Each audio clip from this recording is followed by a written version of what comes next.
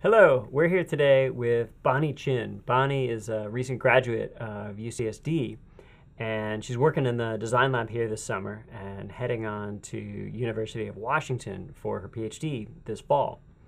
And when Bonnie took my class, she made a really great application, and we wanted to share that with you today in paper prototype form to give you a sense of what running through a paper usability study looks like. Bonnie, do you want to tell us a little bit about the World Kitchen app? Sure. So the World Kitchen app is an app that is supposed to be a cultural experience for people who use it. So it's trying to connect people from different cultures, specifically at UCSD. And so this is like there's a weekly lunch event Right, that this right. is drawing on. And so there's a weekly lunch event where students get lunch that's cooked from a different country each week. And in your app, people get to learn a little bit more about the background of that food and Right. culture. So in my app, I wanted people to learn about different foods that they might experience and also the culture, including names of people from different countries, how to pronounce them, or common phrases that they might say. Cool. And so here we've got a paper prototype of the app that Bonnie's made. And I'm going to be the user in this case. And okay, so I'm ready when you are. All right, go ahead. So I'm going to pick a country, and today's lunch is USA, so I'm going to click USA.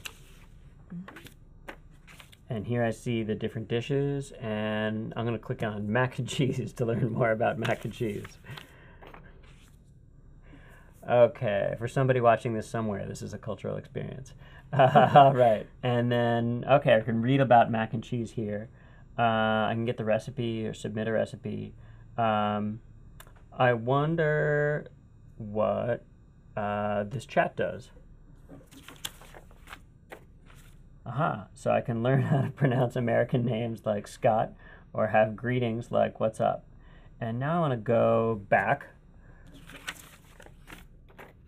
And I'm going to submit a recipe. Okay, so here I can add ingredients. And so I'm going to add an ingredient, macaroni. And then I'm going to add another ingredient. Nice drop down. And I'm going to add cheese. Okay, now I'm going to click submit.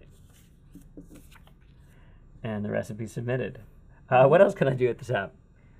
Well, you can get the recipe and you can click to enlarge it. I think that was it. All right, well, I'll go back. And I'm going to get the recipe.